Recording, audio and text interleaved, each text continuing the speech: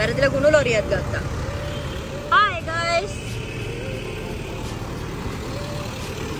Hi කියන්නකෝ. වාගේ ලොරිය යනවා. වාගේ ලොරිය කිය දැක?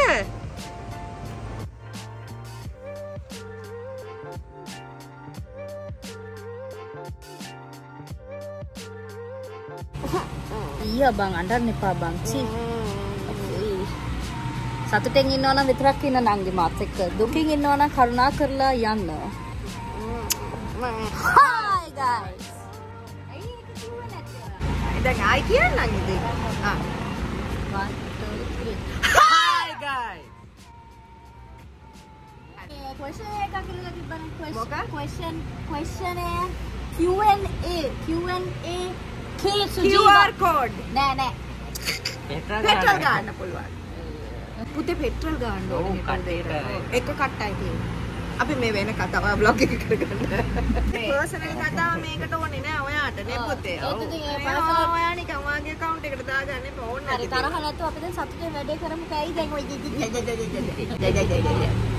ඔව් මනසේ බලනවා හරි අපි Q&A හරි QR code එක අම්මා ඔව් Q&A එකක් කියලා තිබ්බා කට්ටිය ඒක ඇයි එච්චර අමාරුවෙන් කියන ප්‍රශ්න ටිකක් අහලා තිබුණා ඒකට අපි උත්තර දෙන්න යන්නේ ඒක කියන්න පුළුවන් නිකන් අපි ගාලා නිකන් ලන්ඩන් වල ඉඳන් ආවේ Q&A කියන්නේ මාටා කලප්පුවා Q&A කියන්නේ questions and answers පාලමින් මඩු මම නිකන් පාරේ ඉඳලා වෙන්නේ අර මුලින් දාපු ලොරියෙන් බැස්සේ කැලක් වැටිලා අපේ කුණු බක්කි බබා හරි ඔව් ඉතින් අපි මේ දැන් හැබැයි ඇවිල්ලා ඉන්නේ හැන්ඩ්ලූම් බැරි නම් කියන්න එපා සුදු අපි දැන් ඇවිල්ලා ඉන්නේ හැන්ඩ්ලූම් ගැලරි එකට ඔව් හැන්ඩ්ලූම් ගැලරි එකට මේක මම හොයාගත්ත තැනක් ඔව් මේ අම්මගේ ෆේවරිට් තැනක් මෙතනින් තමයි අම්මා නිතර ඇඳුම් ගන්නෙ ඉතින් ඔයා ගන්නෙ නැද්ද ඔයාට මං ගෙනලා දෙන්නේ නැද්ද දෙන්නම් මගේ කන ඇතුලේ කෑ ගහනවා at the moment හරි at the moment මොකද ඒක weather forecast මහගෙදර වගේ අරින්න මහගෙදර වගේ ඇරලා තියෙනද sorry thank you අම්මා okay අපි ගමන් පැය ගමන් හරි hello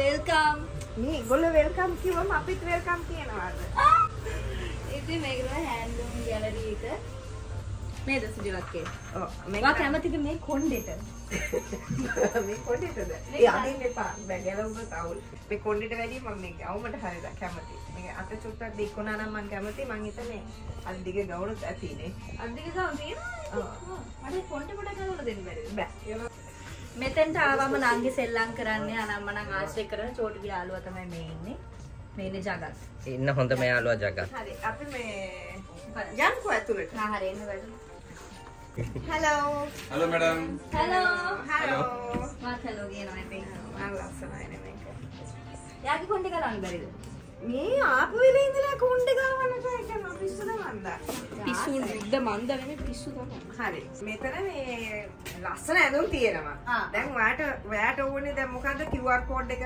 බලන්නනේ question and QR code එක ඔයා බලන අතරේ මම ඇඳුම් බලන්න හරි එම හොඳ නැහැ ඒක හොඳයි ඒක නියමයි තව දෙයක් තියෙනවා පෙන්වන්න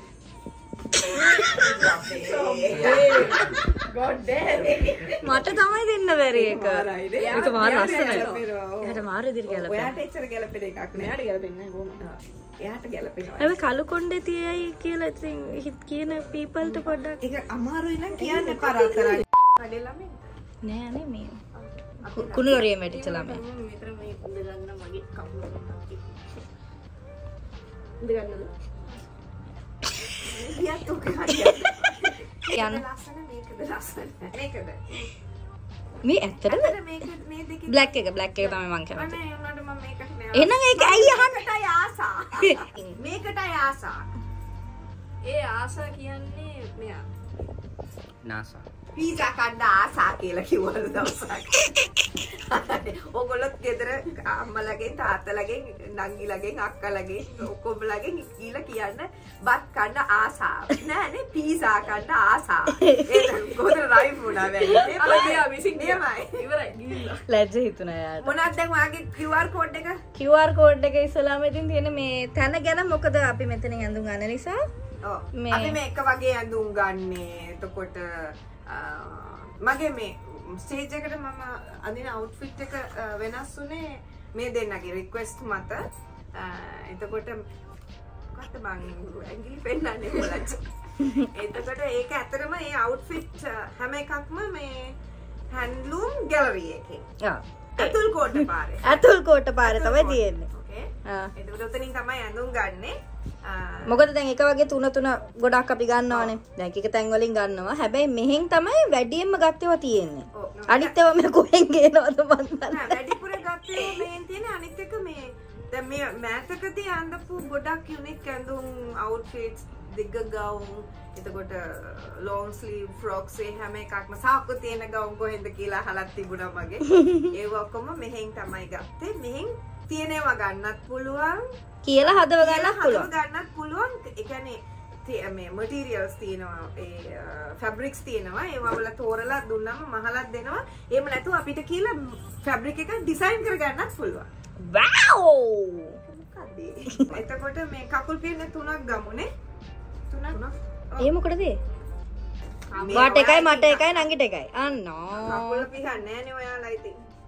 හරි. තව ප්‍රශ්න තියෙනවා මම ඔයාලට උත්තර දෙදී යන්නම් එහෙනම් ළමයි. මම දැන් මේ ඔයාගේ QR එක වාත් QR එකේ ඉන්නවා මැඩම්. මම මේව ගන්න හදන්නේ. හරි. ඕකේ. ඔයා ගන්න. එයාම කක් කරගත්ත යාව. ඔව් එයාම කැපුණා වැඩෙන්.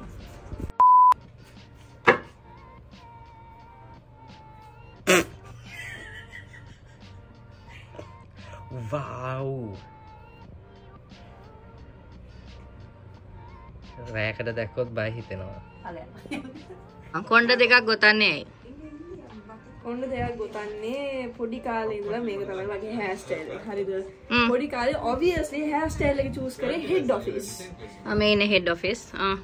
So ඒකත් එක්ක මම comfortable වෙලා දැන් ඒක මට change කරන්න ඇත්තට mind එකේ කිසි idea එකක් නැහැ. හරි. ඒක කරන්න කැමතිත් නැහැ. ඒ කියන්නේ වාට නිකන් හැමදාම දෙකක් ගොතන එක තමයි වා කැමති. දැනට ලොකු වෙලා බලමු ස්ට්‍රේට් කරලා කලර් කරලා සීන් එක මොන හරි කරනවා ලොකු වෙලා ඕනනම් බලමු. දැන් නම් කිසිම අදහසක් නැහැ. එතකොට වාට කොණ්ඩ දෙකක් ගොතන්න එපා කියලා කියන කට්ටියට මොනවද වාට කියන්න තියෙන්නේ? වගේ hair style එක වෙනස් කරන්න කියලා කියන කට්ටියට මොනවද කියන්න තියෙන්නේ? well ඒක කියන්න පුළුවන් හැබැයි මම ගණන් ගන්නෑ. so ඕනනම් කියන්න අවුලක් නැහැ. හැබැයි මම මේක තාම change කරන්න idea එකක් නැහැ. ඒතර වගේ කැමැත්තෙන් තමයි කොණ්ඩ දෙකක් ගොතන් ඉන්නේ නේද? නැත්නම් ගෙදර උන් බල කරලා නෙමෙයිනේ. හරි. තියෙන මේ ගෙදර උන් කැමති නෑ මම මේම හැමතිස්සෙම ඉන්නවට ඒගොල්ලෝ කැමති සමහරවිට මම වෙන දේවල් කරනවානේ උනාට මම කැමති නැති නිසා මම මේකත් එක්කම ඉන්නවා. okay thank you very much madam. bye bye. මේක දැන් මේකේ අපි තුන්දෙනාට අවුට්ෆිට් ගන්න. එතකොට මේ ශිවා මේක දෙවෙනිදා උදේ ඕනේ මට පළවෙනිදා ගන්න පුළුවන් වේද? ෂර්ට් නේ 3ක්. මේක දෙවෙනිදා මේක ඇඳගෙන ඉන්නවා බලන්න පුළුවන් කියලා. පක්ක නෑනේ. අක්කා මෙහෙ. හරි හරි.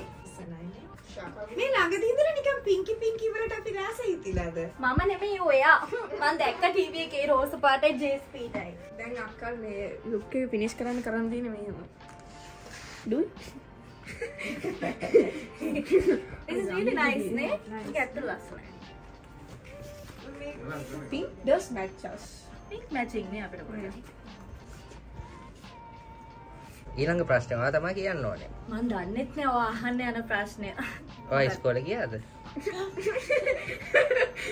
මෙතන තියාගෙන ඌ එහෙම අහනවා. ඒක අහලා තිබ්බා. ඉස්කෝලේ කොයි ඉස්කෝලේද ගියේ කියලා අහලා තිබ්බා. ඉස්කෝලේද ගියේ නැත්තේ.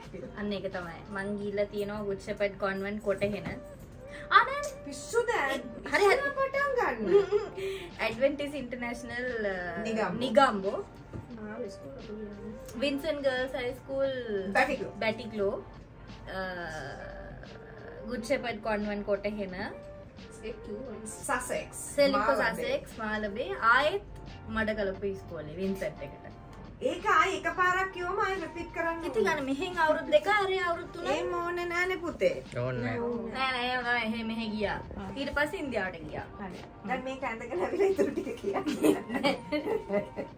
දැන් කියපු ඉස්කෝලවල කීපයකට මම කැමති වුණේ නෑ. සෙලිකෝ Sussex අදී මම මාර ආසයි ඉස්කෝලේ යන්න. හැමදාම වගේ මම හරි ආසයි ඉස්කෝලේ යන්න. ඒ ටීචර්ස් ඉස්කෝලේ එන්නේ නැහැ කියලා කිව්වා ඒ කාලේ. සෙලිකෝ Sussex තමයි මගේ ෆේවරිට් ස්කූල් එක. මං ගිය ස්කූල්ස් වලින් ඒ කියලා අනිත් ඒවා හොඳ නැහැ කියලා කිව්වේ නෑ.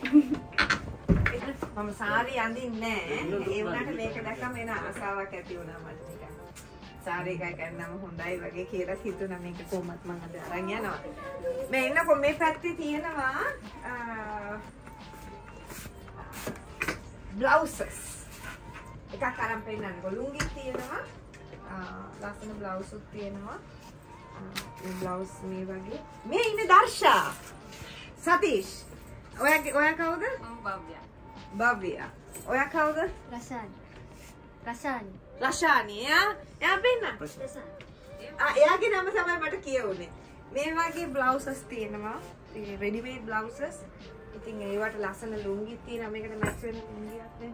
ලයිට් කලර් එකක් තියෙනවා. මේ අර පෞගෙටිකේ මම ඇඳපු ස්කර්ට්ස් කොහෙන්ද කියලා අහලා තිබුණා කට්ටිය. මෙහෙන් තමයි ගත්තේ. මේ වගේ ස්කර්ට්ස් අන්තිමට මම බ්ලූ ස්කර්ට් එකක් ඇඳලා මේ ODF එකේ ෆොටෝ එකක් දාලා තිබුණා. ඒක කොහෙන්ද ඒ ස්කර්ට් එක ගත්තේ? ඒගොල්ලන්ගේ කොම්ලගේ හිතේ ඒක ෆුල් ටෝටල් අවුට්ෆිට් එකක් කියලා. ඒක එහෙම නෙමෙයි. මේ දෙකක් පුතේ මේක ලස්සනයි මේකයි.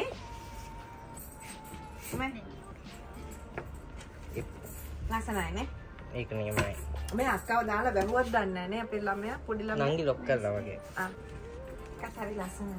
අක්කවද කියලා බලමු. අක්කා කවුද? ලොක් කරලා. කවුද මේ? ගෙදර කවුද?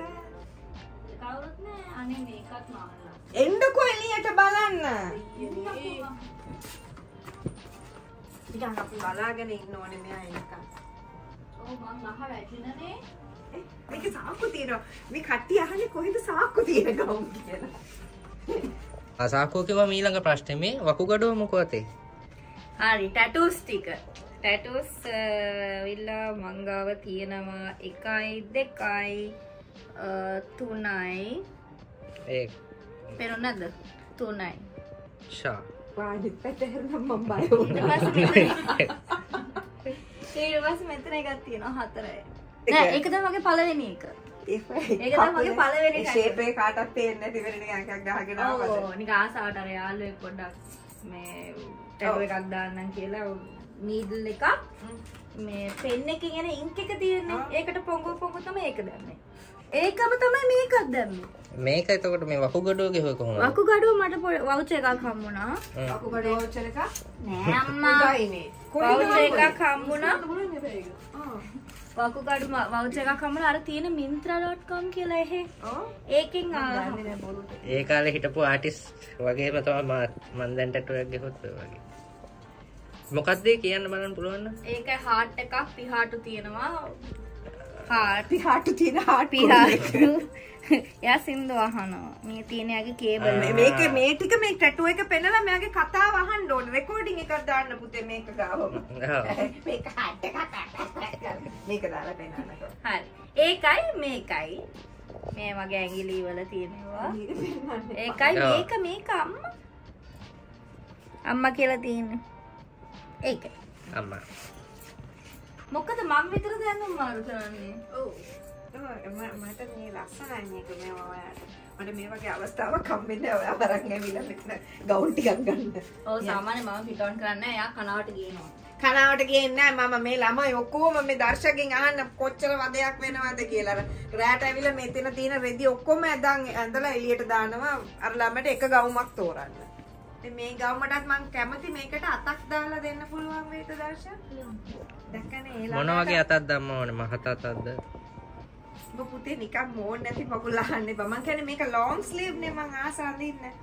මේකට ලොන්ග් ස්ලීව් එකක් දාලා ගන්න පුළුවන්ද කියලා ඇහුවේ. මේ වගේ තව තියනවද?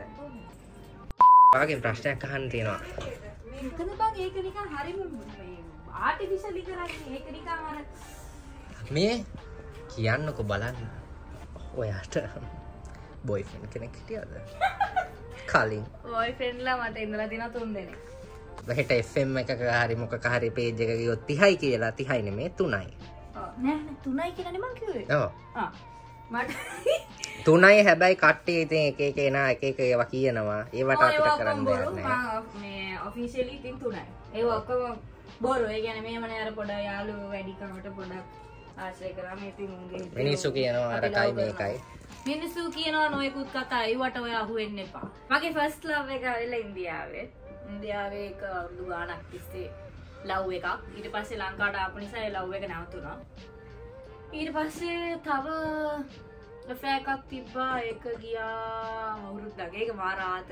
ඒක හරියට ඒප්‍රිල් 1ද 10ද පටන් ගත්ත දවසේ මෙවර කරේ ඒක නේද? හරියට හරි. ඒක ඇවිල්ලා අර ටාගට් කරලා දැන් අපි ඊට කලින්ම පොඩ්ඩක් බ්‍රේක් අප් වුණා. ඊට පස්සේ අපි දෙනා කතා කරගත්ත අඩේ අපි මේකත් ඒප්‍රිල් 10 තියාගමු. එතකොට අපිට මේ කතාව කියන්න පුළුවන් අපි හරියට අවුරුද්දක්. ඒ කියන්නේ ඒ නිසා නෙමෙයි අර පටන් ගත්ත දවසම ඒකේ නතර වුණා වගේ එකක් නෑ. සීන් එකක් තියනවනේ නැද්ද? ආයෙත් කියද්දි ඉතින් ආතර ඒප්‍රිල් 10ට ඒප්‍රිල් 10. ඒක එතනින් ඉවර වුණා. ඊට පස්සේ තව වගුලක් නැටුවා මම මාස 8ක් නෑ 4යි. මාස 4යි. මාස 4 එකක් එක්කනේ. ඒක ඉවර වුණේ 2000 ඒක ඒ කියන්නේ ඒක ඉවර වුණේ 2020. ඊට පස්සේ මාස 4ක් ඩේට් කළා. ඒක මාස 4කින් ඉවර වුණා ඉතින්. ඊපස්සේ ඒකත් කඩාකප්පල. ඒක නම් අම්බෝ මහා එපා කරපු ලව් එකක්. ඒක මම හිතා කලින් තැන්වල කියලා තියෙනවා නේද? ඒක ගැන ගොඩක් කියලා තියෙනවා. ඒක මේ කස්ටමර් කෙනෙක් නෙමෙයි වැඩ කරන කෙනා. ඔයාලා හිතනවා ඒක නේද ගොඩක් කඩේට. තැන්වල මං කියන ඒ කෙනා මට කෝල් කරලා කියලා කියනවා. ඔව්. මොකද ඔයා මං කියන්නේ කියන්නේ මං කවද ඔයා කියලා කිව්වේ. තොප්පිය උඩට විසික් කරා. ඔයා ඔළුවේ දාගත්තා. අන්නෝ මේ සපත්තු දාන් ඉන්න නිසා සපත්තු ගලවන්නකෝ. බෝනික් එක්ක වගේ චෝටු. අන්න මේ දෙනා ට්වින්ස් ලා දැන්. මාදලු එකක් හරි. අනා ලස්සනයි. she looks good. She looks very nice. And this is all like unique නේ. ඒක තමයි මේ ළමයා කැමති කෙලින් ගෝණි බිල්ල වගේ අඳින්න හැම වෙලාවෙම. හරි ලස්සනයි. ගොඩක් කට්ටිය කියලා තිබ්බ නංගිව ගවුමක් එක්ක බලන්න ඕනේ කියලා. එක සැරයක් මොනාරි ගවුමක් අඳවන්නකෝ ප්ලීස්. ඉතින් මේක ගවුමක් නෙමෙයිද? තව ටිකක් ගවුමි ටයිප්. මං කැමති නෑ. අන්න දැක්කනේ අන්න තව හේතුවක්. නංගි ගවුම් අඳින්න නැත්තේ ඇයි අම්මා කැමති නැහැ. ගවුම් අඳිනවනේ මේක. තව ප්‍රශ්නයක් තියෙනවා වගේ ප්‍රොඩක්ට්ස් ගැන. ගොඩක් ප්‍රශ්නයක්ද? ඔව් ප්‍රශ්න ගොඩයි. කියන්න. ප්‍රොඩක්ට්ස් ගැන පොඩ්ඩක් කියන්නකෝ අම්මා. ප්‍රොඩක්ට්ස් ගැන කියනවා නම් මගේ වයිටනින් ප්‍රොඩක්ට්ස් තියෙනවා. ක්‍රීම්ස් තියෙනවා. එතකොට ඒ ක්‍රීම්ස් තියෙන්නේ සුදු වෙන ක්‍රීම්ස් වයිටනින් ක්‍රීම්ස් තියෙනවා. ඒවා වලින් පිග්ම ඒ කියන්නේ ලප කැවල් තියෙනවා නම් මාක්ස් ඇන්ඩ් ස්කාර්ස් එතකොට දාන හිස වැල මිට කිහිලි වල තියෙන පැචස් ඒවටත් එක්ක ඒවා හොඳ වෙමින් සුදු වෙන්න. එතකොට ඒ වගේම ඩ්‍රයි ස්කින් එතකොට අවුවට පිච්චිච්ච ඒවා ඉවත් වෙන්න. ඒවා ෆෙයර්නෙස් ක්‍රීම්ස් එතකොට ග්ලෝ එකක් ඇති වෙන්න තරුණ පෙනුමක් එන්න. එතකොට කොලජන් එකතු වෙන ක්‍රීම්ස් ඒවා වල කෙමිකල් බ්ලීච් ස්ටීරොයිඩ්ස් අඩංගු නැහැ. ඒවා බානතෝ යූස් කරන්න පුළුවන්. අවුරුදු 6 ළමයෙකුට උනත් පාවිච්චි කරන්න පුළුවන්. ඩියුරින් ප්‍රෙග්නන්සි පාවිච්චි කරන්න පුළුවන්. ලැක්ටේටිං පීරියඩ් එකේ කියන්නේ බ්‍රෙස්ට් ෆීඩින් පීරියඩ් එකේ පාවිච්චි කරන්න පුළුවන් කිසිම ප්‍රශ්නයක් නැතුව. පිග්මන්ටේෂන් වලට වෙනම පැකේජ් එකක් ක්‍රීම් සෙට් එකක් තියෙනවා. ඩේ ක්‍රීම් එකක් අලුතෙන් ලොන්ච් කරලා තිනවා. පිම්පල්ස් වලට තව ක්‍රීම් එකක් තියෙනවා. ආමතයන් මාව. එනවා දැන් අපේ නිලිය. wow that's nice. දැන් කොයි එකද කැත කියපන්කෝ. මේකනේ ඔක්කොම මේක එක එක ඇඳන් ඇවිත් අඩේ මේක ලස්සනයි. අඩේ මේක ලස්සනයි කියලා ළමයි මට බඩිනවා ඇති හිතේ. කලින් එකක් මේ මල් කියලා. මේක හැබැයි ගොඩක් ලස්සනයි නේ. මේක හරිය කෙට්ට පාටයි. ඒක තමයි බොරුවක් කරන්න ඕන නම් මෙතනට ඇවිල්ලා මේ වගේ ගොම්මක් ඇඳන් ගියා නම්. ඕ මේක ඇත්තටම නිකන් ඉන්නේ හැම හරි පොඩි වගේ. අර කෙට්ටුයි. මේක නම් හැම තැනටම ගියා නම් හරි. එහෙනම් ජිම් යන්න එපා කට්ටිය. එන්න හෑන්ඩ්ලූම් ගැලරි එකට. හරි මේක මං අඳින්න යන්න කලින් මට තව ප්‍රශ්නයක් ඇවිල්ලා තිබුණා. QR කෝඩ් එකක්. ඔව් QR කෝඩ් නෙමෙයි QR. මං එහෙම තමයි කියන්නේ. මං කැමති විදියට තමයි මං කියන්නේ. ඔයා කැමති සින්දුව මම කැමති සින්දුව චෝටු ඔයා ඇවිල්ලා පොඩක් අපේ ළමයා වගේ මෙතන රඟපාන්න දාන්නේ.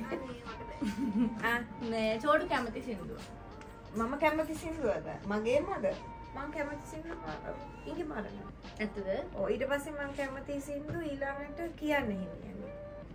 මගේ ජීවිතේ පළවෙනිට මං ආස කරන සින්දුව දෙවෙනිට ආස කරන සින්දුව දෙක. පිට මිනිස්සෙක්ගේ ගත්තොත් ඔයා කැමතිම සින්දුව මොකක්ද කියලා අහලා තිබ්බා. පිට සින්දු වලට නම් මං සෑහෙන සින්දු වලට කැමතියි. මේ එකක් කියලා කියන්න බෑ. කියන්නකෝ කොහොම හරි. ඒ නිකන් ළමයි දෙන්නගෙන් කාටද වැඩි මාර්ගය කිව්වම නිකන්. නෑ ඇත්තට මේම සින්දුවක් කියන්න බෑ මාර සින්දු මාර තෝගයක් තියෙනවා මම කැමති. ඒක එහෙම කියන්න බෑ. හරි මං කැමති ඉඟි මරණ තරුරන්න ගීතයට පිට කෙනෙක් ගත්තොත් ඔක්කොටම මගේ කැමති. ඔයා ඒ කියන්නේ දැන් ඔයා දීපු උත්තරේ ඒක ගොඩක් වෙනස් අම්මගේ උත්තරයට වඩා. හරි අම්මගේ සින්දු වලින් මගේ ෆේවරිට් ටෙම් බමරිදු and obviously ඉඟි මරණ එලියෙන් එමෙකටම කැමති. නෑ එහෙම ඔයාට කියන්න පුළුවන්. නෑ මට අහන්න ඇත්තට කියන්න බෑ. ලංකාවෙන් පිට ගීත තමයි ගොඩක් අහන්නේ. ජපාන්, චයිනා ඒ වගේම Greek, Korean, Spanish. විතරයි මං BTS මෙයා තමයි BTS සාමික පටන් ගන්නේ. නෑ ඒක no. නෑ මෙයා ඇත්තට වැඩියෙන් අහන්නේ හිප් හොප් සීන් එකේ ඉන්නේ ෂවුඩ්. වගේ නම් මොකද? ප්‍රියා. මේ පැත්තේ තියෙනවා මේ වගේ බවුල් බ්ලවුස් ලස්සන. වවුල් බ්ලවුස්. බැට් කියන්නේ. ඇයි ඉතින් ඊයේ ඔයා මං ඇඳපු ගවුමට බැට්මෑන් කිව්වේ? ඒක මේකද? ඒක තමයි මේක. දැන් දැකන්නේ මේ වගේ ඒවා තියෙනවා. මේක කළු පාට එකක් අරන් දෙන්න. ඇත්තටම මේ පෞගේ ටිකේ මං හිතන්නේ හැම තැනම ගියාම ලොකු කලෙක්ෂන් එකක් නෑ කොහෙවත්. හැබැයි මේ හැම වෙලෙම ඕනි වෙලාවක තියෙනවා ලස්සන කලෙක්ෂන් එකක්. කියපු ටොප්ස් තියෙනවා. මේ බකට් ටොප්ස් තියෙනවා. මම දර්ශකේ බලන්න පර්ෆෝමන්ස්. මෙහෙට වඩා හැබැයි කලෙක්ෂන් එකක් මෙයාලගේ අපේ ගෙදර තියෙනවා. මේක මේ බලන්න මේ සාරි මේක මඩම් බතික් ෆැබ්‍රික් එක. කවුරු හරි ළමෙක් ඇවිල්ලා පොඩ්ඩක් ඉන්න. ඔව්. මොකද වෙන්න ඕනේ? ඒ look really thin and nice. Thanks. කියන්නේ ගවුම මාර මැජික් එකක් කරලා මේගොල්ලෝ මහන්නේ. මහත කට්ටි කෙට්ටුවට පෙන්නන්න. ඕනේ excuse me. නෑ sorry. දැන් කෙට්ටු අය කෙට්ටු කරලා පෙන්නන. මේ ඇත්තටම you look so pretty. Go and see in the mirror. ඉතින් මං කන්නඩි බලලා තමයි වට එලා වෙන්නේ. ඇත්තටම ලස්සනයි. ලස්සනයි නේ. මේක ඇවිල්ලා හැන්ඩ්ලූම් නේද? මේක. පොඩි පොෂ් ලුක් එකක් තියෙනවා. හැන්ඩ්ලූම් සිල්ක් කොටන් මික්ස් එක. ඒක ෆන්ක්ෂන් වලට එන්නත් ඇත්තට ඕ නේ. මේක ගවුමක්. අම්මා තව පොඩි ප්‍රශ්නයක් තියෙනවා. පොඩි කිව්වට ටිකක් ලොකුයි. ඔයාට ප්‍රශ්නයක්? ඔව්. මේ ගෙදර උඹට විතරයි ප්‍රශ්න තිබ්බේ නැත්තේ මෙච්චර කාලෙ. පොඩක් ප්‍රශ්නයක්ද? 26000න් කොහොමද ජීවිතේ ගොඩ ගියේ කියලා එල්ල වෙනවා ප්‍රශ්නයක්. ඔබ 26000න් කොහොමද උඩ ගියේ? අයි වගේ account එකේ උඩ ගියේ? නෑ ඉතින් මෙහෙමයි. මිනිසුගේ ජීවිතේ නැති බැරිකම එනවා. නැති වෙනවා. නැති වෙලා යනවා. ඒ වුණාට ඉතින් එතන නැති වෙච්ච තැන ඉඳලා වැටිච්ච තැන ඉඳලා ගොඩ දාන එක තමයි සාමාන්‍ය වෙන්න ඕනේ හැම කෙනාටම. ඉතින් ඒකටම කියලා මේ කාගෙන්වත් උදව් ඉල්ලලා කවුරු හරි මට උදව් කරන්න අනේ මට මේක දෙන්න ඒක දෙන්න කියලා එහෙම කවදාකවත් මම කරලා නැහැ. කියපන්කෝ. නෑ. නෑ සීරියස්ලි මට කවුරුත් උදව් කරලා නැහැ. මට කවුරුත් මුකුත් දීලා නැහැ. අඩේ මේක මාර ලස්සනයි. ඔව් මම මේක ගත්තා. නියමයි. සාරිය අඳිනවද? මේකෙන් භාගයටමද සාරිය අඳින්නේ? පුළුවන් ද සාරිය අඳින්න? මීට පම්මන් අදලා පෙන්නන්න. ඉතින් එහෙම නෑ. කවුරුත් මට උදව් කරලාවත් මට පොඩි පුෂ් එකක්වත් දීලා නෑ. හැමෝම හැදුවේ කොමරේ ඇදලා බිමටම දාලා මාව වටලා පාගලා නැති නාස්ති කරලා දාන්න. ඉතින් ඒ කාලේ හිටියා වෙනුවෙන් මායි මංගේ තමයි. ඔව් ඇත්තටම ඒ කාලේ නෙමෙයි හැමදාම ඉතින් මගේ හයියට ඉන්නේ මේගොල්ලෝ දැන් චූටි පුතාත් ඉන්නවා. ඇත්තටම චූටි පුතා. හැබැයි කලින් ඉඳලා හිටියේ අපි. චූටි පුතා එතකොට රට හිටියේ. මොකුත් නැති වුණා කියන්න. ඊළඟට මොකද්ද වෙන්නේ කියලා අපි try කරන්න එපා. දැන් මම ඇත්තටම මට ඩිග්‍රී එකක් තියෙන්නේ මනෝවිද්‍යාවට. හැබැයි මම තෝරගත්තේ මේ මගේ දැන් මම කරන ඩර්මටොලොජි. ඒකට හේතුව හැමෝම දැන් මෙහෙමනේ අපි බලන්න ඕනේ මේ දැන් සෙරප්පු 100ක් තියෙනවා කියමුකෝ. වැඩියම විකුණන සෙරප්පුව තමයි අපි මාකට් එකට දාන්න ඕනේ. නැතුව විකුණන්නේ නැති බූට් එකක් ගෙනල්ලා අනේ මේක විකුණන්න බැරි වුණා කියන්න බෑ. ඒ වගේ තමයි මම මනෝවිද්‍යාව කරාට මට උපාධියක් ඒකට තිබුණාට මම තෝරගත්තේ මේක. ඒකට හේතුව මේක ඉගෙනගෙන මේක කොහොම හරි මම ගොඩ දා ගන්නවා කියලා මේක ඒ කියන්නේ සලෝන් එකේ වැඩ පටන් ගත්තා. ක්‍රීම්ස් තියෙනවා මගේ සලෝන් එකේ. එතකොට මම හැමදාම වැඩ කරනවා. ට්‍රීට්මන්ට්ස් කරනවා. එතකොට එක ට්‍රීට්මන්ට්ස් තියෙනවා අපේ සලෝන් එකේ. මාක්ස් ඇන්ඩ් ස්කාර්ස් වලට, පිග්මන්ටේෂන්ස් වලට, ස්පොට්ස්, ඩාර්ක් ස්පොට්ස් වලට, මෙලස්මා ඩිස්ප්ලේස්මන්ට් වලට. ඉතින් හැමදාම මේගොල්ලෝ උදේ නැගිටලා එනකොට කවදාවත් මාව දකින්නේ නැහැ. මම මෙයාලත් නිදාගෙන ඉනවා දකින්නම හම්බෙන්නේ නැහැ. උදේ පාන්දර නැගිටලා වැඩ කරනවා. උදේ සමහරවල්ලාට 6ටත් ක්ලයන්ට්ස් ගන්නවා. වැඩට යන කට්ටිය එනවා උදේ. වැඩට යන කලින් ඒගොල්ලෝ එනවා. ඇයි ඉතින් 10 වෙනකම් වැඩ කරන්නේ? ඔව් රැටත් එනවා සමහර කට්ටිය ඉන්නවා මේ ඒගොල්ලෝ ගොඩක් වෙලාවට වැඩ ඉවර කරලා කොළඹෙන් පිට ඉන්න කට්ටිය. ඒ කියන්නේ බාගෙටද සාරිය අඳින්න එහෙම තමයි යන්න වෙන්නේ. අපි සාරිය නෙමෙයි මේක ෆැබ්‍රික් එකක්. ඉතින් මහන්සි වෙලා වැඩ කරා. ඒ වගේම මගේ මම වියදම් කරනවා. මම පොඩ්ඩක්වත් ලෝභ නැහැ. වියදම් කරනවා. ඇත්තට මේගොල්ලෝ කැමති හැමදේම වගේ මට පුළුවන් මට්ටමක දේවල් මම අරන් දෙනවා. මේගොල්ලෝ වෙනුවෙන් මම හැමදේම කරනවා. හැබැයි ඒ වගේම මම හැමදාම ඉතුරු කරනවා කොයෝ. සාමාන්‍යයෙන් දැන් කියමුකෝ ලක්ෂයක් කියලා ඒ ලක්ෂයෙන් ඕනනම් 40ක් වේදම් කරා කියමුකෝ. ඒ 60 අල්ලන්නෙත් නෑ. මෙරුවත් අල්ලන්නේ නෑ. ඒ වගේ තමයි ඉතුරු කරලා දියුණු උනේ. ඉතින් ඇත්තරම මෙහෙමයි. දැන් මගේ ගාව දැන් එක එක්සැම්පල් එකක් මගේ ගාව ජුවල්රි තිබුණා. ඒ ජුවල්රි ගෝල්ඩ් සාමාන්‍යයෙන් 56000ක් වගේ තියෙන කාලේ ගත්ත ජුවල්රි. මේ හැම පවුමක්ම ලංකාවේ පවුම වැඩිපුරම තියෙන කාලේ 2,15,000ක් තියෙන කාලේ මම ඒ ටික වික්කා. අන්න ඒ ටික වික්කම ඒ කියන්නේ කෙලිම ලක්ෂ 1.5ක් එක වලල්ලක. එක පවුමකට 1,01,000ක්. එතකොට ඒ වගේ ගොඩක් දේවල් කරනවා. වාහනේ එහෙම තමයි. වාහන ගත්තා කියන්නේ වාහනයක් දුන්නෙම නෑ. වාහනේ ගත්තායින් පස්සේ ඒක කොහොම හරි බේරගෙන මේ මං අමාරුවෙන් හරි ඔය වැඩේ තාසෙල් එකක් වගේ ගියේ ඇතුලේ ඒකයි. එතකොට මේ එකම නම්බර් එකේ වාහන ගන්න මම දන්නවා මගේ පස්සෙන් යන්නේ මොකක් හරි කෝචොප් කරන්න. අනේ නෑ මම පාඩ අතට ගිහලා පාඩ මෙහාට ආවේ. පාඩ ඉඳලා වාහන ඇතරම වාහන ගන්න එක මගේ එයාගේ පිස්සුවක් එක ආසාවක් සහ මට මතකයි ස්ටාර්ලට් එකක් අම්මා ඉස්සර නැති බැරි කමට පැදපු වාහනයක්. ස්ටාර්ලට් එක කියන්නේ 2002 ඒ වගේ කාලයක්. එතකොට ස්ටාර්ලට් එකේ මාර්ච් එකේ බීටල් එක ආවේනේ. ඒ කැලේ හීනයක් එතකොට එයාට. හැබැයි දැන් ස්ටාර්ලට් එකක් නිකන් ආතල් එකට මතක තියෙනවා. අරන් දීලා තියෙනවා. I think ඒ වගේ හැමදාම කෑල්ලක් හයි කරනවා අලුතෙන්. නෑ චූටි පුතා එක දැන් නිකන් මල් වෙඩි වගේ දැන් ගෙදර. ඒක අපි ලස්සන කරගෙන යනවා නේ. ඔව් චටපට ගාගෙන යන්නේ දැන්. හැමදේම මම පොඩ මං හිතන්නේ එකපාර නෙමෙයි. ඔව් 2018 ඉඳලා 2022 වෙනකොට අවුරුදු 4ක් ඇතුළතදී මාර හයියක් අරන් ගෑම්මක් අරන් වැටෙන්නේ නෑ මම. මොකද හැමෝම බලාපොරොත්තු වෙන්නේ මම වැටිලා නැති නාස්ති වෙන්න.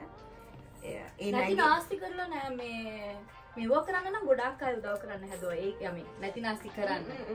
ඔව් කඩාකප්පල් කරන්න. කුමාරි ජීවිතේ ගොඩ දාගත්තා. මං හිතන්නේ මේ ගමන ඉතින් ජීවිතේ කියන්නේ ඉතින් අදද හෙටද යයි කියලා දන්නේ නෑ. හැබැයි ඉන්නකම් මේ ගැම්මෙන් ඉන්න ඕනේ. කාවත් විශ්වාස කරන්න නෑ. කාවත් විශ්වාස කිසිම තැනකදී කාවත් විශ්වාස කරන්න එපා. මේක හේතුවක්. ඔව්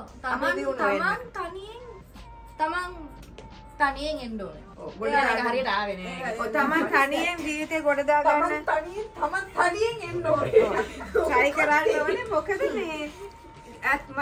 මේ දිනුන වෙන්න මං හිතන්නේ හේතුව ඇවිල්ලා gossip කරන්න, මිනිස්සු එක්ක තැන් වල එකතු වෙන්න, පාටි කියලා යාළුවොත් එක්ක හෙට මෙහෙට යන්නේ නෑ. එතකොට ඇතර යාළුවෝ නෑ. ඉතින් මගේ කෙලිම ફોකස් ඇවිල්ලා මේ දෙක ගෙදර වැඩ ඒව විතරයි. ඉතින් මට ඒකත් එක්ක පුළුවන් වුණා මේ ගමන එන්න. මං හිතන්නේ මගේ මං කාපු කට්ටත් එක්ක මට මාර එක්ස්පීරියන්ස් එකක් තිබුණා ජීවිතේ මේක හයිය කරගෙන ගමන යන්න. මං ගියා ඉතින් සිම්පල්. මේ ළමයා දර්ශි මේක ගලවන්න නැතුව දර්ශා මේක එමම යයිද දන්නේ නැහැ. කමක් නෑ යන්න බෑ. අනිත් චටපට ගාගෙන පාරේ පදිනවා මිනිස්සු වාහන දැකලා තියෙනවා. ඔයා දැකලා තියෙනව නෙමෙයි මිනිස්සු දැකලා තියෙනවා. ඔව් ඔබ පේනවා බා. තාම වැටෙනවා. හරි. වැටෙන්න. ඉතින් අපිට කියන්නකෝ බලන්න. ඩ්‍රයිවිං ඉගෙන ගත්තේ කොහෙන්ද කියලාද අහන්න යන්නේ. ඔව්. ඔව් යා දන්නවා මොකද මම යාට ඔයගොල්ලන්ගේ ප්‍රශ්න ස්ක්‍රීන්ෂොට් කරලා යාගේ ෆෝන් එකට යවලා තියෙන්නේ. ඩ්‍රයිවිං ඉගෙන ගත්ත ඉන්දියාවේ. ඉන්දියාවේ තමයි පුරුදු වුණේ. මට අවුරුදු 18 වගේ තමයි පුරුදු වුණේ. 18 19 වගේ තමයි පුරුදු වුණේ ඩ්‍රයිව් කරන්න. මගේ යාළුවෙක්ගේ වාහනයක් තමයි මගේ හොඳ යාළුවෙක්. හොඳ යාළුවෙක්ගේ වාහනයක. නැත්තම් කවුරුත් එහෙම දෙන්නේ නැහැ ඉතින්. අන්න ඒක තමයි. වැගනාර් එකක් මට හොඳට මතකයි 2004 වැගනාර් එකක් මැනුවල් එකත් එහෙ ඩ්‍රයිව් කරනවා කියන්නේ මාර ගේමක්. ඉන්දියාවේ ඩ්‍රයිව් කරනවා කියන්නේ මාරම ගේමක්. මොකද කිසිම නීතියක් කවුරුත් ෆලෝ කරන්නේ නැහැ. ඒ කියන්නේ දැන් මෙහෙ ඇවිල්ලා අර වම් පැත්තට සිග්නල් දාලා දකුණට හරවනවා වගේ නෙමෙයි. ඊට වඩා බරපතලයි එහෙ. ඉතින් එහෙ ඉගෙන ගත්ත නිසා මං හිතන්නේ මෙහෙ ගේමක් නෑ. නේ හරියට මගේ නංගි වගේ කොච්චර දන්නවද නේ මගේ පණ. නංගි මාර බිසි. නංගි උයනවා. නංගි උයනවා. අපි මේ ළඟදී පටන් ගත්ත cooking game එක. restaurant story. කට්ටිය මාත් එක්ක තරහ වෙලා යනවා බිස්නස් හරිනේ පින්නන්න එපා. අපේ නිලිය. damn. ලස්සනයි. අඩේ මාර ලස්සනයි. ඉන්න වාගේ මං අහන්න ප්‍රශ්න යන්න අම්මගාට. send me food, someone send me food. පොඩක් ඉන්න මේ අපි රෙදි අරගෙන යන්නේ ගමන් අරන් දෙන්න. මේ ලොකු ප්‍රශ්නයක් තියෙනවා අම්මා. ඒකට උත්තරේ දෙන්න. චූටි පුතා කවුද කියලා අහලා තිබ්බා. චූටි පුතා කවුද කියන්නේ? ඉතින් ඒකෙම ප්‍රශ්නෙම්ම තියෙනවානේ උත්තරේ. මොකද ආයන්නේ? චූටි පුතාගේ කතන්දරේ හරි. චූටි පුතා කවුද? චූටි පුතා. චූටි පුතා. අම්මා හරිම ආදරේ චූටි පුතාට. චූටි පුතාට මං කියන්නේ චූටි කියලා, නංගි කියන්නේ අයියා කියලා. අංජලිගේ යාළුවෙක්. චූටි පුතා ඉස්සලාම අඳුරගන්නේ අංජලිගේ යාළුවෙක් වශයෙන්. ඊට පස්සේ මට ඇත්තටම මම හරි අකමැති පිරිමි ළමයි. අම්මට පිරිමි ළමයි පෙන්වන්න බෑ. පෙන්වන්න බෑ. මම පිරිමි ළමයිට කැමතිම නැහැ. මම ගෑනු ළමයිට විතරයි කැමති. ඕක මටත් තිබ්බා ඉස්කෝලේ හැම කොල්ලෙක් වගේ මගෙන් ගුටි කෑවා. සපත්තුවෙන්. ඔඩියෝ. චූටි පුතා ආවෙන් පස්සේ චූටි පුතා ආවයින් පස්සේ ඒ අදහස වෙනස් වුණා. ඒ අදහස වෙනස් වුණා. ඒකට හේතුව චූටි පුතා හරිම ආදරේ මගේ අම්මට. ඒ වගේම චූටි පුතා හරිම ආදරේ මගේ නංගිට. ඒ නිසා සහ මම හිතන්නේ අම්මා ගොඩාක් ආදරේ චූටි පුතාට. ඔයාලා දෙන්නටම වැඩිය. මම ඇත්තටම මේ එහෙම පිරිමි ළමයින්ට කිසිම කෙනෙකුට ආස නැහැ. මම ඇත්තටම මේ ආදරෙන් ඉඳලක් නැහැ කිසිම පිරිමි ළමයි. ඒ වගේම තමයි චූටි පුතා හරිම හොඳ. ඇත්තටම චූටි පුතා හරි ෂෝක්. මේ චූටි පුතා එක ඉන්න කට්ටිය හරි ලකි කට්ටිය වෙන්න ඕනේ. චූටි පුතා එක නැති කට්ටිය හරි අන්ලකි කට්ටිය වෙන්න ඕනේ. මොකද ඒකට හේතුව මේ චූටි පුතා ළඟින් ඉන්නවා කියන්නේ මාර හයියක් හරි. Shots were fired. කට්ටියම ඉන්නවා වගේ දැනුමක්. මේ ගවුම ගැන කියන්නකෝ පුතේ. ගවුම හරි ලස්සනයි. මේ ළමයා කිව්වේ ගවම අල්ලනවා. හරි ගවුම අල්ලනවා. කොරෝනේ. කැමරාවක් නම් ඉන්නේ. චූටි පුතා ගැන ඉතින් එච්චරයි. චූටි පුතා හරිම ෂෝක් ළමෙක්. ඇත්තරම පිරිමි ළමෙක් මේ කාලේ මේ වගේ ඩයල් නැහැ. මේ වගේ ඩයල් එකක් මේ වගේ decent dial එකක් නැහැ. ඉතින් හැබැයි චූටි පුතාට ප්‍රශ්න ගොඩාක් තිබ්බා. චූටි පුතාට ගොඩාක් දුක්බර දේවල් ජීවිතේ වෙලා තියෙනවා. ඊට පස්සේ තමයි චූටි මේ past couple of months. hectic couple of years. years. ඉතින් චූටි පුතාට ගොඩාක් ප්‍රශ්න තිබුණා. චූටි පුතාට ප්‍රශ්න තිබ්බා. චූටි පුතා මං ගත්තා. ඔව්. අපි ගත්තා. අපි ගත්තා කියන්නේ මෙහෙමයි. චූටි පුතා available වෙන්න එපා ගන්න. හරියට හරි. ඔය කොහේ හරි දැන් තැනක් චූටි පුතා already purchased නම් අපිට ගන්න බෑනේ. ඉතින් purchase කරපු තැනෙන් reject වුණ නිසා මට reject කරන්න බෑ මං ගත්තා. option එකට. මං ගත්තා. නෑ option එකට ආවේ නෑ. එච්චරටම නෑ. ඒතර වටිනාම තැන තියෙන එකක් මම නිකන් මට නිකන් simple අර මැනිකක් හම්බ වෙන්නේ. ඒ වගේ එකක් හම්බුනේ මට. නෑ seriously. ස්විප් එකක් එනවා කියන්නේ ඒ වගේ එකක් මට හම්බුනේ. ඉතින් මම හැම වෙලෙම හිතන්නේ කොයිතරම් වාසනාවන්ත වෙන්න ඕනේද මේ වගේ දරුවෙක් ගෙදර ඉන්න. කොයිතරම් අවාසනාවන්ත වෙන්න ඕනේද මේක නැති කරගන්න. So I'm not going to lose this. Okay, I'm going for the next term. Yeah. Thank you කියන මම එක්කන් ආවේ. මම එකක් ගන්න බෑ මචං උඹද එකක් ගානේ එච්චර හොඳයි මෝ ඇත්තට හරිම ඩවුට් එක ඇත්තට මොකක්ද හිතා ගන්න බෑ ඒ තමයි වැරදිලා දෙකක් ගානේ මොකද උඹ එකක් ගෙන අනිත් මිනිස්සු කවුරුත් මේ වගේ නෑනේ පොතේ මතක් කරන්න ඕනේ තව දෙයක් ප්‍රශ්න තිබ්බා කියලා කිව්වා ඒ කාලේ මුණ ගෙඩි ගොඩක් තිබ්බා ඊට පස්සේ අර පාට කළුවට හිටියේ ඊට පස්සේ K.Sujeewa whitening cream පොඩි ප්‍රොමෝෂන් එකක් එතන මොකද කතා කරලා අහන්නේ whitening කියලා නෙමෙයිලු whitening whitening එකෙන් තමයි සුදු වෙන්නේ නෑ නෑ ඇත්තට ගොඩක් සුදු වෙලා තියෙනවා යා ඉතින් ඇත්තටම මේ චූටි පුතු ගොඩක් සුදු වුණා කකුල සුදු වුණා ලප නැති සමක් ඒක නිකන් අත් කකුලුත් නිකන් මේම සුදු වුණා මේ බව තව ප්‍රශ්නයක් හරි වා ඊළඟ එක දාන් එන්න මම මෙයාව ගන්නම් තව ප්‍රශ්න මොකක්ද අනිත් ප්‍රශ්නේ වාගේ මේව මොනවද කියලා අහලා තිබ්බා මං ඕන් නැති මකුලක් නෑ ඒකනේ හොඳ වෙලාවට තව ප්‍රශ්න අහන්නේ මේ මිනිස්සු අපි යන් අර පැත්තට හරි ඒ මොකද මම පපුවේ තියෙන එක විතරයි අහුවේ වෙන මොකුත් පෙන්වන්න එපා කියන්න මේ 67 යුද්ධ කාලේ අනේ මේක ඇත්තටම උනේ මං බයිසිකලෙන් වැටිලා නෑ යාට ඇක්සිඩන්ට් එකක් වුණා දරුණු ඇක්සිඩන්ට් එකක් වෙලා ඒක හරියට කියන්නකෝ ඉතින් බයිසිකලෙන් වැටිලා කියලා නවත්තන හැන්ඩල් එක පපුව ඇතුළට ගියා හැන්ඩල් මේක නම් උනේ ඇක්සිඩන්ට් ගොඩක් තියෙනවා මගේ ඇඟම වගේ කැඩලා තියෙන්නේ ඔව් හිත කැඩලා තිබ්බා ඒක දැන් හැදුවා සුජීවාගේ whitening එයාගේ ඒක whitening එකෙන් නෙමෙයි හැදුවේ හැබැයි ඔයාලා ඒක හැදුවේ මං ඒක මෙයා හැදුවා ඉතින් ඊට පස්සේ මගේ මගේ කියන්නේ පොඩි කාලේ ඉඳන්ම හුඟක් බම් එකක වද්ද යන්නේ ඒකනේ චෝටු ඩිස්ට්‍රැක්ෂන් චෝටු ගහනවා මෙතන 3 piece band එකක් හිත හැදුවා ඒකේලා හිත බින්දලා තිබ්බ වෙලා හිත හැදුවා ඒක හරියා මේ කියන ඉතින් අම්මා අක්කා හිත හදලා ඉතින් ඒ ඇක්සිඩන්ට් කීපකින්ම වුණ දේවල් තමයි මගේ මේවා කැඩුනේ නම් මේ මාක්සියේ නේවා ඇක්සිඩන්ට් එකක් වුණා වාහනයකට යටුණා මේක ඇවිල්ලා බයික් එකේ හැන්ඩල් එක ඇන්නා පපුවේ ඒකට කියන්නේ කීලොයිඩ් කියලා ඔව් මේකට කියන්නේ කීලොයිඩ් මේ ඇවිල්ලා අර මේ එතන ස්කින් එකේ මේවා එකක් ඔව් හරි පැහැදිලි ස්කින් එකේ මේවා එකක් ගයිස් කියන්නේ ඒක කීලොයිඩ් එකක් ඒ සාමාන්‍යයෙන් ඒක වෙච්ච ගමන් නම් ඒක හරි ගසන්න තිබුණා ඇක්සිඩන්ට් වෙච්ච ගමන් ඒක හැදුවා නම් ඒ වගේ මේ වගේ මේ එළියට ඉලිපෙන්නේ මේක ඉලිපුණායින් පස්සේ ඒක හරි ගසන්න අමාරුයි අන්න ඒක තමයි ඒ නිසා දැන් චූටි පුතා මේකත් එක්ක ඉතුරු වෙලා තියෙනවා දැන් අපි යනවා ඊළඟට K.Sujeewa වගේ beautiful outfit එක බලන්න අඩේ රාගි මේ තව ගවමක් දෙන්න මේ පාටේ මේක වාටම හදපු එකනේ මේ නංගි මේ කඩේ වැඩ කරනවා අනේ ඔව් දර්ශාට උදව් කරන්න කාව හරි ඉන්න දෙන්න ඉවරයි මෙතන බිස්නස් ඉවරයි මේක මටම කියලා මේ මහගත්ත එකක් මෙතනින් ඔව් මේ මට ඩිසයින් කරලා මට උසන්න පුළුවන්ද මේකද you can wear this මෙතන තියෙනවා මේගොල්ලන්ගේ ජුවෙලරි තියෙනවා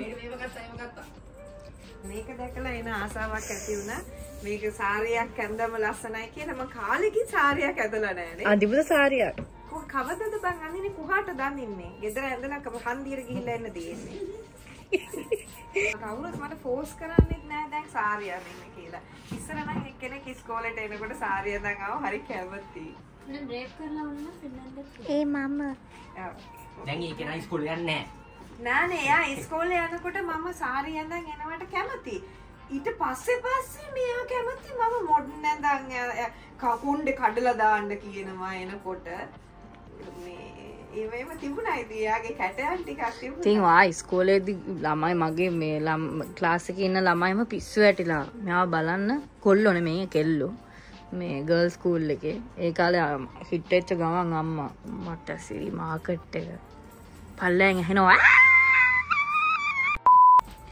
ඔයාගේ රැකියාව මොකද්ද කියලා අහලා තිබ්බා මම ඇවිල්ලා මගේ ඩිග්‍රී එක ගත්තොත් මම ඔටෝමොබයිල් ඉංජිනේර කෙනෙක් ස්පෙෂලායිස් කරේ මෝටර් ස්පෝර්ට්ස් එතකොට වාහන පිළිබඳව තමයි ඉතින් ජීවිතේ හැමදේම අඩේ මටත් එහෙමයි ඒව තමයි අපි දෙන හම්බුනේ අපි දෙන වාහන පිස්සෝ නිසා මේ අපිට හම්බුණා.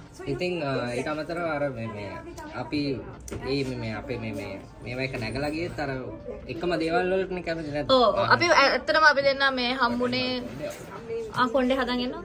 අපි දෙන්න ඉස්සලාම කොහමත් හම්බුනේ අපි කතා බහ වුණේ අපි අඳුර ගත්තේ ඒ ඔක්කොම උනේ මේ වාහන නිසා. වාහන වලට අපි දෙන්න ගොඩක් ආස සහ පිස්සු නිසා තමයි අපි දෙන්නට සෙට් උනේ. හැබැයි මම ඇවිල්ලා නිකන් පිටින් ආස වුණාට මෙයාගේ ඇවිල්ලා ඒක රැකියාව නේද? ඔව් මගේ රැකියාව. ඒකෙන් තමයි හම්බ කරන් කන්නේ. නෑ ඒකලා ඒක විතරක් නෙමෙයි මම ඇත්තට මේ දේ අම්මගෙන් ඉගෙන ගත්තේ. එක දෙයක් විතරක් කරලා හම්බ කරන්න අමාරුයි. ඉතින් තව දේවල් ගොඩක් කරනවා. ඒවත් වාහන වලටම සම්බන්ධ තමයි. අම්මලත් එක්ක එකතු වෙලා මෙයා එක්ක එකතු වෙලා අපි දෙන්නගේ යනවා ව්‍යාපාරයක්. ඊට අමතරව මගේ වර්ක්ෂොප් එකක් තියෙනවා. ඔයාලට ඒ කියන්නේ ඔයගලගේ වාහන සට්ට පඩි කරගන්න ඕන නම් මෙයා ගාවට ගෙන්නේ. අර ලොකුවට අර මේ ප්‍රොමෝට් කරලා එහෙම කරන්නේ නැහැ. මොකද මට මගේ ඉන්න ක්ලයන්ට් බේස් එකක් තියෙනවා. මම අවුරුදු ගානක් එක දැන් ඔයාලා මාව දන්නේ පොඩි කාලයක් වුණාට මම ෆීල්ඩ් එකේ එක කාලයක් ඉන්නවා. කොහමද කැමරා මගේ ඉන්න ක්ලයන්ට්ස් ටික මට කරගන්න වෙලාව ටිකක් මදි. ඉතින් ඒකෙන්ද අර තියෙන ටිකට කේට කරගෙන ෂේප් එකේ ගේමක් ගන්නවා. මේකට කියන්නේ බිස්නස් නිකන් ප්‍රොමෝට් කරගන්නවා කියලා. නෑ ප්‍රොමෝට් කරගන්නවා කියලා මම කැමති නෑ හැම වැඩ කරනවා. අන්න අම්මටත් ඒක තියෙනවා. අම්මා කියන්නේ යාට හැම වෙලාවෙම දැන් මෙයා ගොඩක් වෙලාවට මජන් එහෙම ගාගෙන ආවම අම්මට පොඩක් තරහ යනවා. මම කියලා තියෙන කකුලෙම පෙඩිකියු කරලා මම ලස්සනට තියන් ඉන්නේ මගේ පුත්තුව. මත් මේ බලන්න කොච්චර ලස්සනට තියනවද කියලා. නියත පෙන්නන්න ලස්සනට. මේ බලන්න පාට කොහමද කියලා. මං කියලා තියෙන ආයේ මේ වගලා මේ කළු ගාව ගන්න එපා. මම හිතුවේ අම්මා කවදා හරි මේ ෆස්ට් බොයිස් නෙමෙයි යන්නේ. අම්මා හිතුවේම නෑ ජීවිත කාලෙට අම්මා කවදාවත් කිසිම කොල්ලෙක්ට මෙච්චර ආදරය කරයි කියලා. ඒ කියන්නේ අම්මා හැම වෙලෙම කියන්නේ අර පුෂ් කරනවා මොටිවේට් කරනවා මේ හම්බ කරන්න වැඩ කරන්න සහ මට වැඩ ආවම අම්මා තමයි මම හිතන්නේ මේ වැඩියම සතුටු වෙන්නේ. මගේ බැංක් account එකට අම්මා නැතුව ඒකට අමතරව අම්මා තමයි සතුටු වෙන්නේ. ඉතින් එතකොට සහ ඒවට අමතරව අපි ඔක්කොම කරන මේ දැන් අපේ ගෙදර දෙයක් කරනවනේ ඒක හැමෝගෙම වැඩ. සමහර වෙලාවට මං වැඩක් කරද්දී නංගි උදව් වෙනවා. මෙයා සමහර වෙලාවට පැය ගණන් ටෝච් අල්ලන් ඉන්නවා. සමහර වෙලාවට මං මේ වර්ක්ෂොප් එකේ ඒ කියන්නේ ගෙදරින් පිට වුණත් මෙයාලා එනවා. සමහර වෙලාවට අපේ ගෙදරට ගෙන්නලත් හදනවා. ඒ වෙලාවට තමයි මේ ටෝච් අල්ලන්නේ.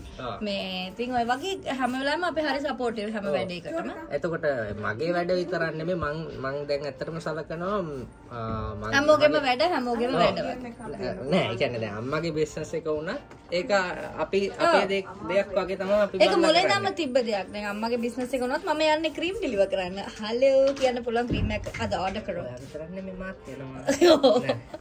ඉතින් ඔය වගේ ඉතින් හැමෝටම උදව් කර පවුල අතරේ තමයි අපි හිමින්ට මේ ගමන යන්නේ.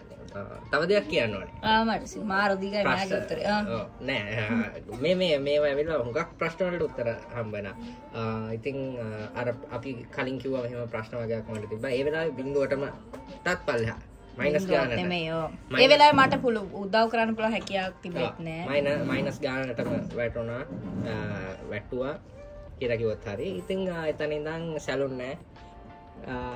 කවුරු ඒ කියන්නේ මං කාටවත් බ්ලේම් කරන්නත් බෑ. මගේ මයියෙන් මගේ හයිය කියන්නේ මට හයියාව ඇත්තටම අම්මව දැකලා මෙයාව දැකලා නංගිව දැකලා නංගිව දැකලා ඊට පස්සේ වයස පිළිවෙලට අන්න අම්මා තව යනවා කැමයි. ඉතින් එහෙම දැකලා මොටිවේට් වෙලා කොහොම හරි අරසයිතෝනේ අම්මා මේක අත හදලා දෙනවද? ඔයාලට පේනවා ඇති ඩ්‍රෙස් එක සුදු පාටයි ඊට වඩා අම්ම සුදු පාටයි. ඔයාලට සුදු වෙන්න ඕනේද? මේක හරි ලස්සනයි. K.Sujeewa might be treatment setting. මේ අතර මේක ලස්සනයිනේ. මේක මාර ලස්සනයි. මේ හැම එකෙම එකයි තියෙන්නේ. ඒ කියන්නේ මේකේ ගොඩක් නෑ. මේ වෙනම ඩිසයින් කරලා තියෙන්නේ එකයි තියෙන්නේ. ඉතින් අතර මේක හරි ලස්සනයිනේ. අර ළමයා වගේම කෙට්ටුවට පේනවා මේ වගේ එකක් අතේ හරි ගෙනියන්න අම්මා කාරිසයකට. මානසිකව වැටලා ඉද්දී මේ තුන් දෙනා මගේ ජීවිතේ ඉන්න ලොකු සපෝට් එකක් දුන්නා. ඒක සල්ලි මිටි ගන්න වලට වඩා ගොඩක් වටිනවා. එතකොට ඒ දේවල් එක්ක මගේ ජීවිතේට මම ගොඩක් දේවල් ලං කරගත්තා. නමුත් මිනිස්සු වශයෙන් මට ඉන්නේ 3 දෙනයි. ඒ 3 දෙනාව ඉතින් ආදරේ බලා ගන්න. දිව්‍යාංජලි ඔම්මට සිරි ඉන්ටර්ෆාලේ මෙඩෙන්ටීතේ හබීබී ton ton ton ton ton ton නෑ දැන් ගන්න එපා මේක මටම කියන මහගත් එක. ශිවා මේ වගේ තව එකක් එයාට ඕනේලු. මේ දැන් මේක හොරකම් කරයි නැත්නම්. මෙන්න ශිවා බොයිස්. මම අපේ සර්විස් කොහොමද කියලා මැඩම් තමයි කියන්නේ.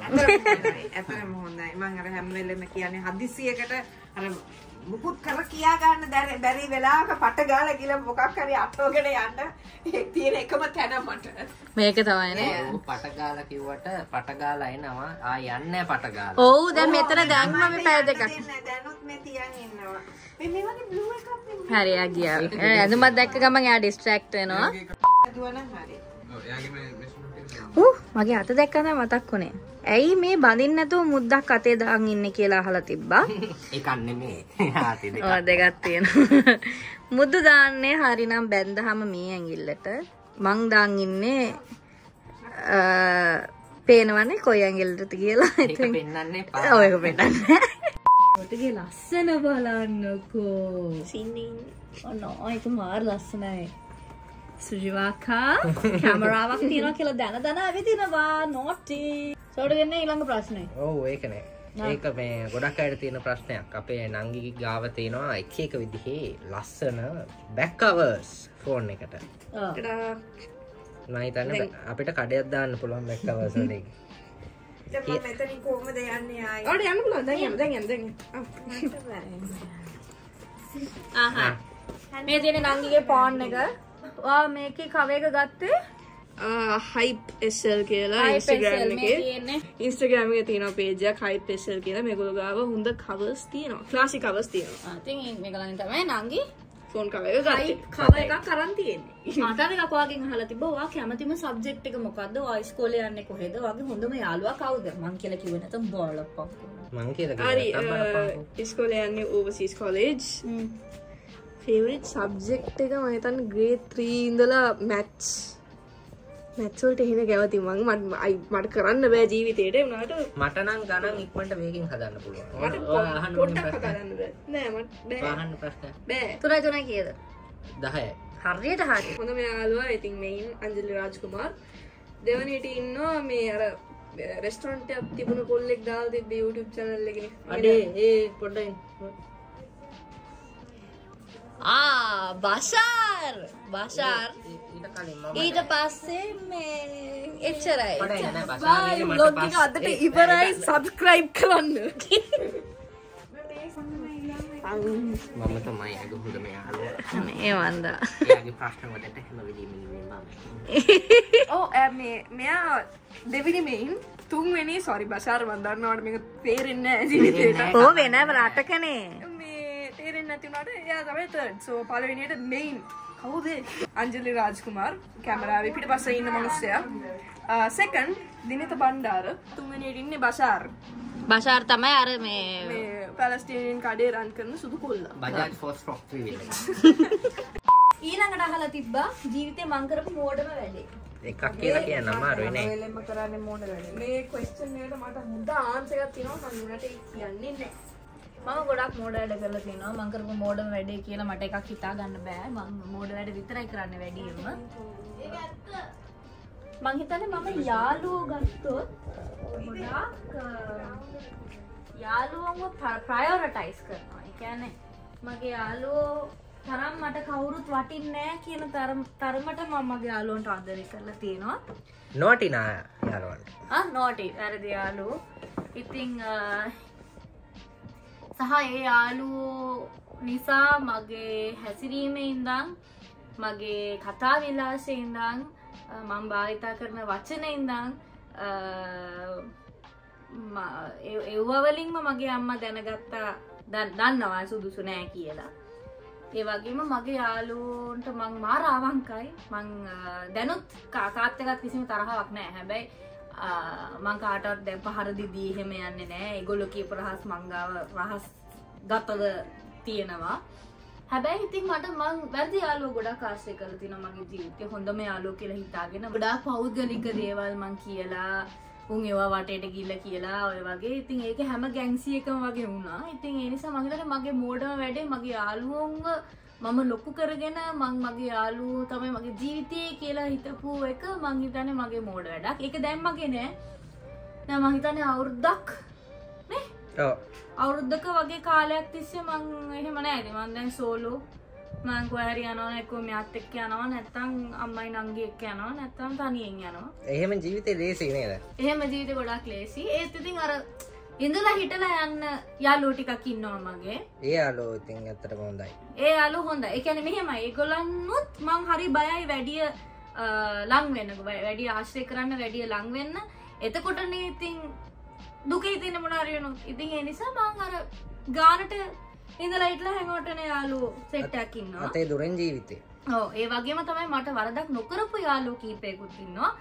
ඒගොල්ලොන්වත් මට බය නිසා මං අතේ දුරෙන් ආශ්‍රය කරනවා. ඉතින් මං හිතන්නේ මගේ මෝඩම වැඩේ යාළුවෝ ලොකු කරගත්ත එක තමයි මගේ යාළුවෝන්ව මගේ ලෝකයේ කරගත්ත එක තමයි මගේ මෝඩම වැඩේ. මෙහෙම වගේ හිත හොඳ හින්දා එහෙම. හිත හොඳද මන්දා බා? ඔයා හිත හොඳ සුසන්තනේ. හිත හොඳ සුසන්ත. ඒ වෙන්නේ නැති. හරි අප්පා.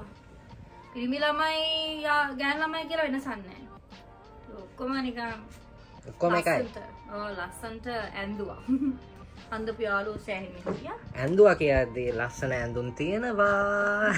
ඇඳුම් ගැලරි එකට එන්න. අර ප්ලේන් ෂර්ට්ස් තියෙනවා. ඔව් බලමු මාත් කීපයක් බලන්න නේද? හරි මොකක්ද ඊළඟට? කට්ටිය මම දන්නවා මොකක්ද කියලා. අහන්න එපා. ඒක තමයි අහන්න. ඒක තමයි මට උත්තර දෙන්න පුළුවන්. අපිත් අර චුට්ටක් බොරුවක් කරන්න එපා ඉතින් නැද්ද? මේ කියන්නකෝ ඔයාගේ මොනවද এডুকেෂනල් ක්වොලිෆිකේෂන් කියලා. ඔයාට රස්සාව දෙන්න පොඩ්ඩක් එන්න. මම තමයි ඉන්ටර්විවර්. ඔයා ඇවිල්ලා ඉන්ටර්විවි. මොකක්? ඔයා එනවා මං ගාවට ජොබ් එකක් ගන්න. කියන්න බලන්න. අංජලි මොනවද ඔයාට තියෙන අධ්‍යාපන සුදුසුකම්? අධ්‍යාපන සුදුසුකම් කරන්න කියන්නේ ඉතින් මම O levels කරේ ඉන්දියාවේ. මම O level කරපු ඒ ඉස්කෝලේ නම මොකක්ද? King's Matriculation කියලා. ඒක තිබ්බේ මඩිපාකම් වල චෙන්නයි වල. ඒ බැන්නනේ මේ කාටවත් ගමනක නමක් කිව්වේ. ඉතින් එහෙ තමයි මගේ මේවා කරේ මම O levels කරේ. ඊට පස්සේ මම ගියේ හින්දුස්තාන් යුනිවර්සිටි එකට. ඉස්සලාම ගියේ පොලිටෙක්නික් කොලෙජ් එකට හින්දුස්තාන්. ඊට පස්සේ හින්දුස්තාන් යුනිවර්සිටි එකට ගියා. මේ ඔක්කොම වෙන්නේ ඉන්දියාවේ. මම ඉගෙන ගන්නේ කම්පියුටර් එන්ජිනියරින්. ඉතින් මම මෙහෙම හිතුවට ඉතින් මම එන්ජිනියර් කෙනෙක්. එයා කම්පියුටර් මම ඔටෝමොබයිල් මේන් ඔටෝමොබයිල් එන්ජිනියර් කෙනෙක්. මම කම්පියුටර් එන්ජිනියර් කෙනෙක්. මොන එන්ජිනියර් වුණත් වැඩක් නැහැ. ඉතින් මෙතන මොලයක් නැහැ. අපි හැමෝටම අපි දෙන්නටම මෙතන මොලයක් නැහැ. ඒක හින්දා වැඩක් නැහැ. කොල කෑල්ලක් තිබ්බා කියලා වැඩක් වෙන්නේ නැහැ. අන්න ඒක තමයි. දැන් මෙයා හරි කමන්නේ. මෙයා ඉල ඔටෝමොබයිල් ඉගෙනගෙන මේ යා ඒකට ළඟින් යන වැඩක් හරි කරනවා. දැන් අම්මා ඉල මනෝවිද්‍යාව කරන්නේ වයිටින් ක්‍රීම් නේද? මම ඇවිල්ලා මේක මම මොනවා කරන්නේ කියලා මන් දන්නෙත් නැහැ. ඉතින් අර ඒ වගේ තමයි. කිරිහොදී බෝල්ට් නයි. බෝල්ට් නෑ. අර කිසිම තැනකදී මම නම් අර අධ්‍යාපනය ඒක ඇවිල්ලා මම නම් ඒක ලොකුවට දකින්නේ. ඇත්ත කතාව මම ඒක ලොකුවට දකින්නේ. මෙහෙමයි. ඉතින් ඔය කොල කෑලි තිබ්බා කියලා ඒ වැඩවත් හරියට කරන්න බැරි අයත් ඉන්නවා. ඔයා කියන්නේ මගේ O level certificate එක මගේ අතේ නෑ. ඒක ඉන්දියාවේ තියෙන්නේ. ඒකට මොනවා කරන්නේ එහෙනම්? සාවෑව්. අන්න ඒක. මං ඉන්දියාවට ගිහිල්ලා නෑ අවුරුදු 5ක්. අපි යමු ළඟදී මම. මට ඇත්තට ඉන්දියාවට යන්න ඕනේ අප්පා. ඉන්දියාවට යන්න. ටූරිසම් කම්පැනියක් බලනවා නම් yes. හුඟක් අයට තියෙන ප්‍රශ්නයක්. අපේ දඩා ගැන කියන්න බලන්න.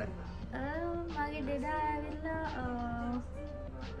යා CIC එකේ වැඩ කරේ.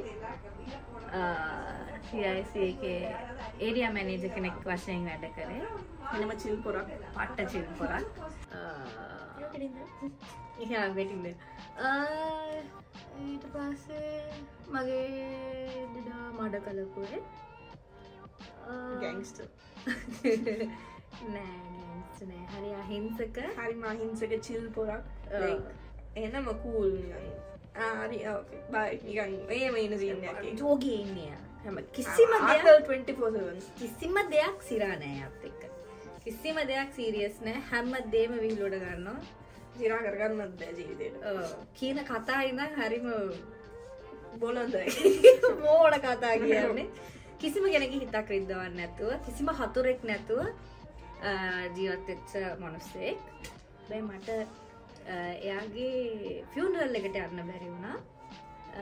හැබැයි මට ආරංචි ඒ ෆියුනරල් එකට වැඩියෙන්ම පිරිසක් ඇවිල්ලා තිබ්බේ මඩකලපුරේම එයාගේ ෆියුනරල් එකට කියලා. ඊතරම්ම මිනිස්සු එයාට මාර ආදරේ. එයා එතන කිව්වේ මේ වැඩියෙන්ම මිනිස්සු ආපු ෆියුනරල් එක. ඒක මම හරියට කිව්වේ නෑ වෙන තාරික ත්‍රිවිල්. එයා රාජිඩාගේ මේ ෆියුනරල් එක තමයි බැටික්ලෝ වල ගොඩක්ම like crowd එක. ඉක්මනට ස්ප්‍රෙඩ් වුණ ෆියුනරල් එක like සෑහෙන සෙනගක් ආපු. එතන තමයි යා. ඒ කියන්නේ කොළඹ ඉඳන් මිනිස්සු කොළඹ ඉඳන් රටවල් වල ඉඳන් මිනිස්සු ආවා. ඒ කියන්නේ ඒ අර ජනප්‍රියවත් නෑ ඒ වගේ එකක් නෙමෙයි. හැමොත් එක්කම සෙට් නිසා. සෙට් හැමෝත් එක්කම. ඉතින් එයා නැති වෙන්නේ 2016 පෙබ්‍රවරි 12 දවසට තමයි එයා නැති වෙන්නේ. එච්චරයි. එයාගේ වාසනාව අපේ අවාසනාව. එයා අපි අතරේ නැති වෙච්ච එකට ඉන්න තැනක හොඳට අනිවාර්යෙන්ම ඇති නේද? අනිවාර්යෙන්. එයා කාටවත් කිසිම වරදක් කිසිම තැනකදී කරලා නැහැ. ඉන්නකම් හොඳ ජීවිතයක් ආතල්ලගේ ජීවිතයක් ගත කර හැමදාම මේ මොනසයා පාටි දානවා. යාළුවෝ හතර වටේ මට යාළුවෝ නැති තැනක් නෑ. හැමතැනම ඕන තැනක ගියොත් යාළුවෝ එනවා. දැන් මෙතනට ආවොත් එයා මේ කවුරු හරි දන්නවා. මේ ගාගේ හරි තාත්තා කෙනෙක් හරි දන්නවා. ඒ වගේ ෆන් පොරක්. මයිතනි මටත් අර යාළු සීන් එක ආවේ යාගෙන් වෙන්නේ නැති උනට. අනිවාර්යෙන්. ඒ කාලේ හිටපුවා වගේ හොඳ මිනිස්සු නැති එක තමයි ප්‍රශ්නේ. ප්‍රශ්නේ යන්නේ ඒක තමයි. මොකද මට මතකයි එයාගේ මේ ෆියුනරල් එකෙන් පස්සේ එයාගේ කාමරේට මං ගියා දවසක්. ඒ මං ලංකාවට ආවෙන් පස්සේ මං ලංකාවට එන්න ලොකුම හේතුවත් ඒක තමයි. මං එයාගේ කාමරේට ගිහලා මට තිබ්බ ඇල්බම් ටිකක් හම්බුණා. ඒ ඇල්බම් වල ඔක්කොම තියෙන්නේ යාළුවොත් එක්ක ජෝගි නටපු. මාත් දැකලා තියෙනවා. ට්‍රිප් ගියපුවා. ඔව්. වෑන් වල දොරවල් අරලා මුහුදේ ආතල් එකේ ඉතින් ඔය වගේ ඔය එළිය බාබකියු දාපුවා ඒව තමයි. ඒක තමයි. ඉතින් එයාගේ මතකයන් එක්ක එයා ගැන කිසිම අවුල් මතකයක් නෑ. හැම මතකයක් වගේම අර ෆන් මතක තියෙන්නේ. ඉතින් ඒවත් එක්ක අපි ජීවත් වෙනවා. නේද බීබි? අනිවාර්යයෙන්. ඊළඟ ප්‍රශ්නේ තිබ්බේ ස්ටාර්ලට් එකේ. ඉතින් මං කියන්නේ මං අර ඔයා වගේ බඩපඩ ප්‍රශ්න තියෙනවා. අහන්නද? එහෙම කරන්නේ නෑනේ. අන්න ඉන්නවා අපේ වෝල්ඩමෝට් ඉඳන් ඉන්නවා. මේ ස්ටාර්ලට් එකේ රිවිව් එකක් ඕනේ කියලා ඉල්ලලා තිබ්බා. රිවිව් එකක් තියෙනවා ඔයාලා අපේ YouTube channel එකට. YouTube channel එකේ රිවිව් එකක් තියෙනවා already දාලා guys. හරි Q&A වීඩියෝ එක ඉවර වෙන්න යන්නේ මොකද දැන් බිල් කරන්න යන්නේ. thank you අපිට මේ තැන ලබා දුන්නට මේ වීඩියෝ එක ගන්න නේ. ඇත්තටම මං ආවේ මගේ වැඩ ටික කරගන්න. ඕ මට ඕමනා තිබ්බා. එක්ක මේ ඇවිල්ලා මේ වැඩේට සම්බන්ධ වුණා. මේ ගවුන් ටික මම අංජලිට ගන්නවා. Thank you. ලස්සනයි. ඉස්සරහට අංජලි මේවා ඇඳගෙන ඊට මෙහෙට යනකොට ඔයගොල්ලන් බලා ගන්න පුළුවන්. මේ ගවුන් ටික කාටද ගන්නෙ? මේ ගවුන් ටික චුටම් පෙටි අපිත් එක්ක ඇවිල්ලා ඉන්නවා. චුටම් පෙටි වාහනේ. පෙට්ටි තමයි ඩ්‍රයිව් කරන්නේ දැන්.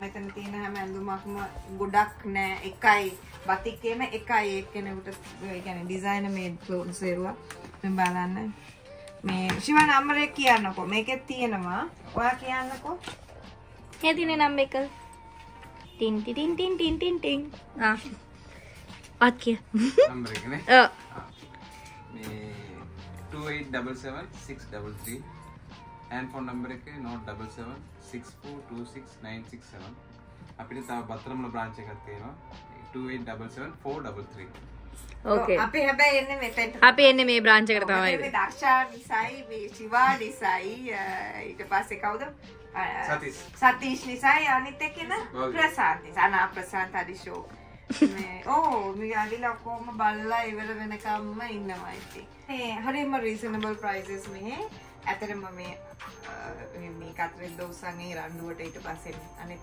බතික් තියෙන සිල්ක් තියෙන තැන් එක කම්පෙයාර් කරද්දී ඇතරම මම හිතන්නේ හරිම රීසනබල් ප්‍රයිසස් මේ. Oh, ne? ඇත්තටම හරිම And also the designer made thing is like very unique, you know. ඔයගලන්ට මොනාරි ඕනේ නම් ඒ ගවම ඔයගොල්ලෝ ගාව විතරයි තියෙන්නේ. හැමෝ ගාවම නැහැ. නේද පුළුවන්? ලස්සන සරන් තියෙනවා. චූටි පුතේට සරන් ගන්න පුළුවන්. ආ මේ තියෙන්නේ.